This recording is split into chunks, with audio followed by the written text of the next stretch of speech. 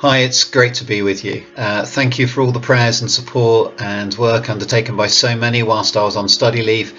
I've come back early to be with us all together here, and it's the right place to be, though we're in uncertain times.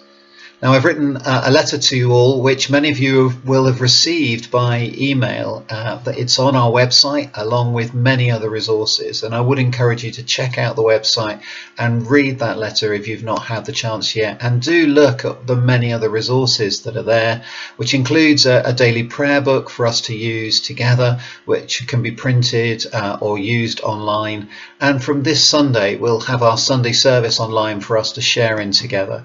And of course, there are still other resources, including past sermons, there to connect with. Do keep connected with God, keep connected with each other, keep connected with your neighbours.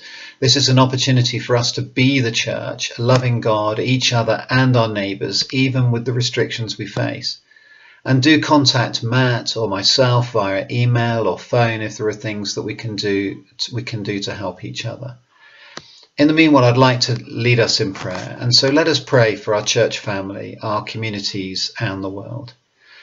Father God, thank you that you are our present help in times of trouble. Thank you that you do not abandon us. Forgive us for our failures and pour out your living water upon your church and flood the nations with your grace. Grant strength to us for today. Grant peace to those who are afraid, and help us to all know you, the God who saves.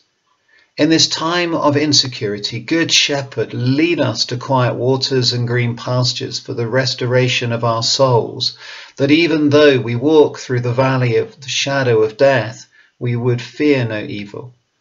Give wisdom to the nations of this world and their leaders. Have mercy on the poor, the lonely, and all who suffer. And may we see justice and mercy delivered. Father, grant us all hope and a sure knowledge of your glorious kingdom, now and forever. And the blessing of God Almighty, Father, Son, and Holy Spirit be with us and those whom we love, both now and forever. Amen.